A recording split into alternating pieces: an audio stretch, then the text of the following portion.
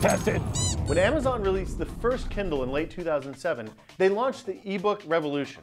Sure, there were ebook readers before, but by pairing a competent reader and a cellular modem with a massive selection of digital books available online for instant purchase without a PC, Amazon upended the ebook business. Almost 3 years later, ebook sales are outpacing hardback sales on Amazon, and there's a rich ecosystem of both digital book sellers and devices.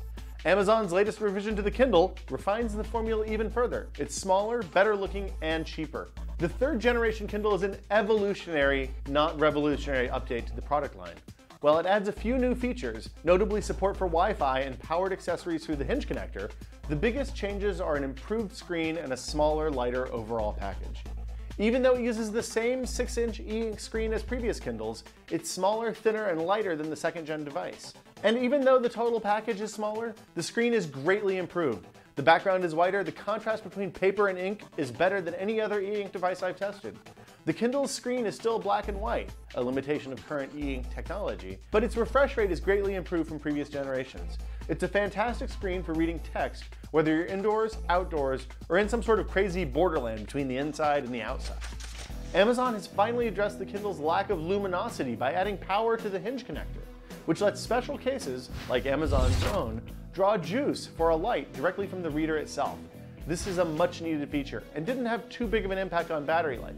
I still managed to get more than a week out of the first charge, even using the light nightly with Wi-Fi and 3G on at all times.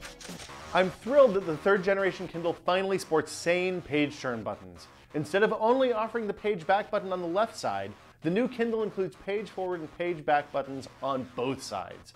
The page forward button is slightly larger than the page back, and both are easy to hit when you need them, and easily avoidable when you don't.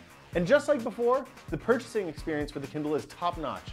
You can either browse the Kindle store on a PC and send your purchased books over the airwaves to the Kindle the next time it checks in, or you can use the built-in store on the device. While it's handy to be able to buy on the device, I find that it's easier to buy several books at once when I'm sitting at a PC, and even if you only purchase books on the device itself, it's still dangerously easy to buy books from the Kindle store. On the other hand, if you aren't interested in purchasing DRM encumbered books from Amazon, the Kindle probably isn't for you. While you can copy digital books in several popular formats onto the Kindle manually, including Mobi Pocket, plain text, and PDF, the Kindle doesn't include support for the popular EPUB format. And while you could use an application like Calibre to convert DRM-free EPUBs to a Kindle-compatible format, it's more of a hassle than just buying an ebook reader that natively supports the formats you're buying. You're much better off using a third-party service like Instapaper, along with Amazon's Email a Document to Your Kindle feature to deliver just the content that you want on your Kindle.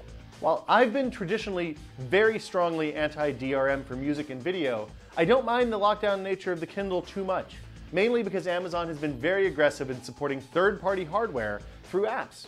There are Kindle apps available on the iPhone, iPad, Android, BlackBerry, as well as PC and Mac. While my purchases are locked to the Kindle, at least it's a well-supported platform. Combine that with the discount afforded many digital books, and I'm comfortable locking myself into Amazon's proprietary platform. As before, Amazon shipped with a few bonus features in the new Kindle. There's a rudimentary MP3 player, a web browser, and a text-to-speech mode for certain books only. I can't imagine using the Kindle as an MP3 player, but the web browser can be useful, even though it's very limited. The slow refresh of the e-ink screen, combined with the lack of an analog pointer, make it difficult to use the browser for much more than a quick check of a Wikipedia page. So where does all this leave the third generation Kindle? Well, at $180 for the 3G plus Wi-Fi edition, or $140 for the Wi-Fi only edition, this is a smoking hot deal for anyone who doesn't already have an ebook reader.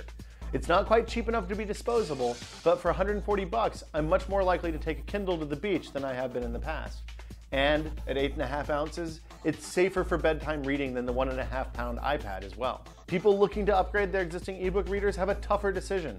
While the new Kindle is smaller, lighter, and sexier than earlier Kindles or the Nook, it's not a significant upgrade from either in terms of functionality, and still falls short when compared to the Nook when it comes to EPUB support. Because of this, the new Kindle isn't a must-upgrade device, at least not for me. For anyone who hasn't bought into an ebook reader yet, the new Kindle is an awesome way to get hooked. For Tested, I'm Will Smith. Thanks for watching.